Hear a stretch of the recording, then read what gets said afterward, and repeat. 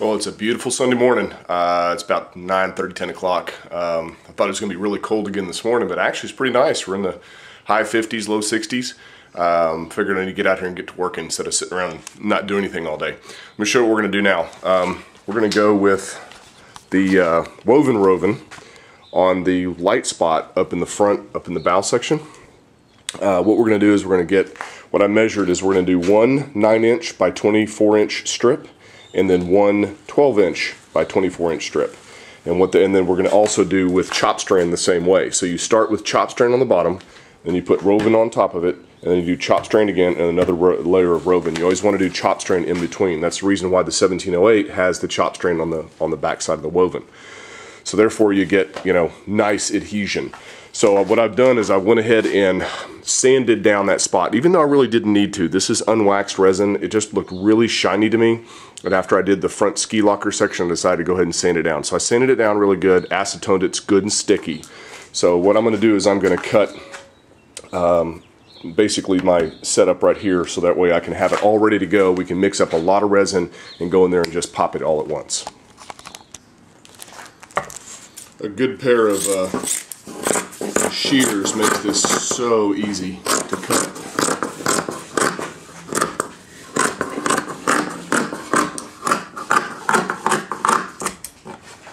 Doesn't have to be exact, you just want good general direction or sizes. See, what you get is overlap is what you want, so that way it adheres good to the hull. So we got our two sections there. Now I need to go get my two sections of chop strand, which are over here.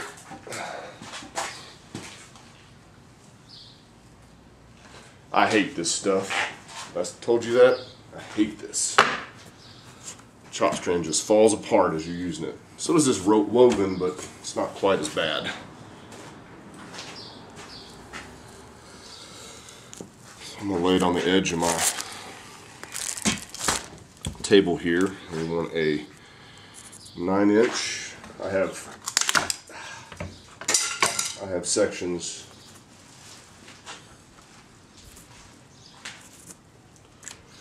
labeled as far as where I want to cut it, as far as every inch or so.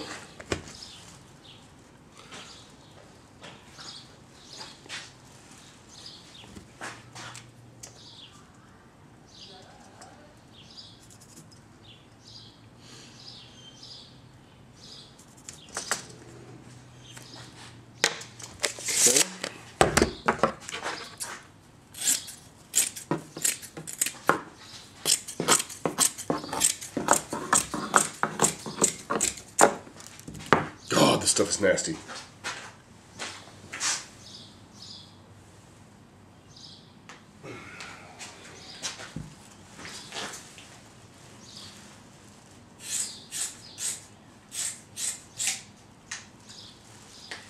Okay. So now we need our longer one.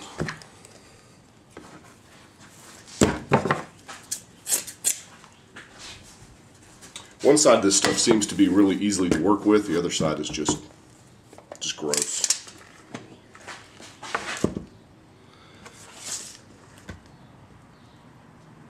This one actually is going to work pretty good for us.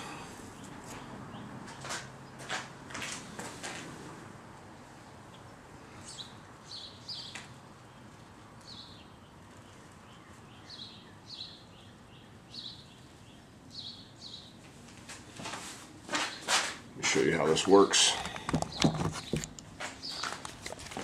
So what we've got is we've got the first layer of woven, the big piece that have a layer of chop strand, and then right below it we have a smaller woven, and then right below that we have another chop strand. I think that'll be enough. That's close to 50, almost 60 ounces of chop strand in there, or fiberglass. So what I'm going to do is I'm going to go wipe it down once again in the boat to make it sticky again, and then mix up a bunch of resin. I have a feeling that's going to take 2 full quarts, because that chop strand soaks it up and so does that woven. So I'll go set the camera up in there and you can watch what I do.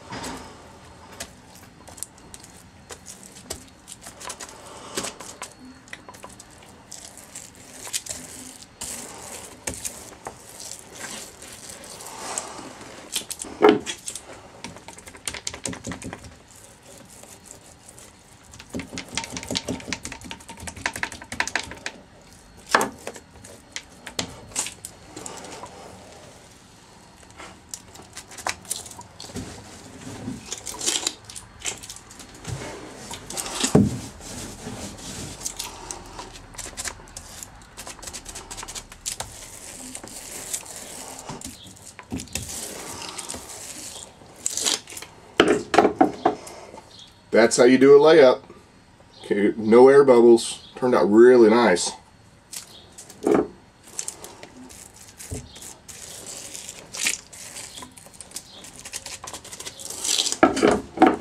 Now you can still see the light spot, but that's just because there's no gel coat under the bottom, and we'll actually do that when we gel coat the deck also. We'll just go down there and put a couple of coats on it, and that'll seal it up real nice. Alright, before we move on to the next part, I wanted to kind of go over peanut butter. I see a lot of questions asked and a lot of questions sent to me of how do you make peanut butter? What's the exact consistency? What's the recipe? All that kind of good stuff. Well, the short answer is there's really not an answer for that.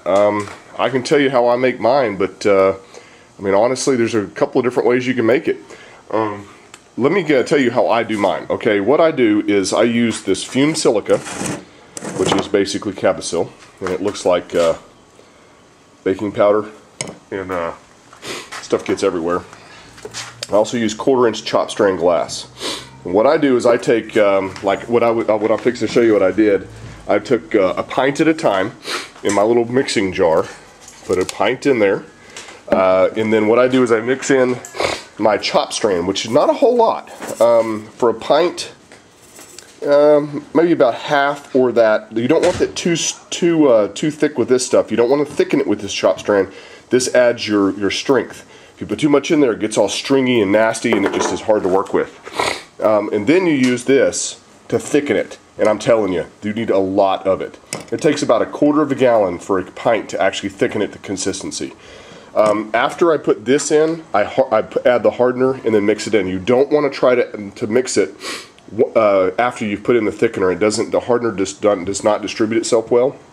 So you want to make sure you do it before you put the fumed silica in, or the Cabasil, whatever you want to call it. You can also use bread flour. You can also use wood flour. There's a lot of other stuff you can do it, but I get these gallons pretty cheap, so it makes a really nice fillet or fillet. So that's how I do it. I mix it just till you get it the right consistency. You got to mix fast. You got about 20-30 minutes working time with this stuff. So just that's basically it. As those two components and what do you call it? Resin. Okay, so that brings me on to what I've got done here. I didn't set the camera up because honestly, all I was doing was experimenting. I didn't know what I wanted to do. So this is the little kickouts. They're going to go up on either side. I finally got them cut to exactly what I wanted. Now underneath there is I took a 2-inch by 2-inch cleat, wrapped it in fiberglass, soaked the fiberglass, and then I used peanut butter and glued it to the stringer, which runs right here. Then I used stainless screws and screwed to it, so that way it gives it the clamping pressure. Probably going to take those screws out, but I'm not quite sure yet. We'll kind of see how things go. But that really stiffened everything up. And then I took my piece on either side. You see the raw wood right there? I basically put that on top with peanut butter and then screwed it down.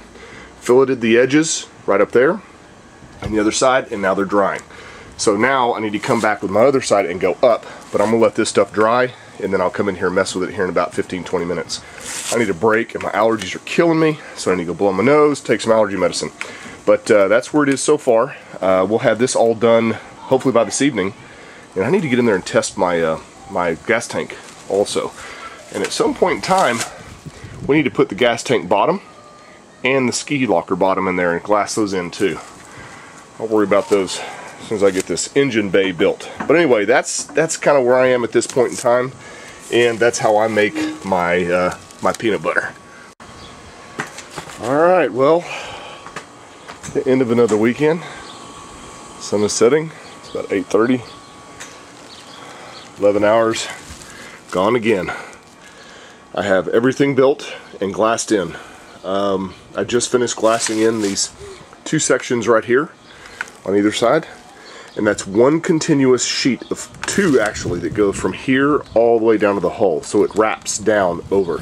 I'll tell you, getting around that right there is a pain in the butt, and I think there's some air bubbles in it, but I can't get rid of them, so I'm just gonna have to deal with it. Trust me, there's enough 1708 on there to make it plenty strong. So anyway, it is done. I'm gonna let it cure up.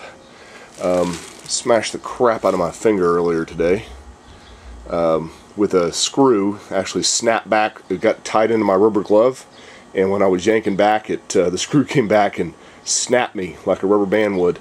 Boy, that hurt. I had to pop the blood blister a little while ago. Man, that's hurt like dickens. But anyway, so it's glassed in. My next step is to cap off the stringers, which I know is just going to be an absolute joy. After what I went through getting around that little corner right there, you can imagine how hard it's going to be to go up and over these stringers. So I'll probably round them off or something like that. I'm not quite sure yet. Hadn't got that far. I'm tired. Got a headache. It's time for a shower, a beer, and some relaxation. Oh yeah, check out my little cut in right there. That's where my gas tank sits in there. I still haven't tested fit my gas tank. I'm sure it fits okay. I'll let this kick off a little bit, come out here in the night and try it. But that's it for now.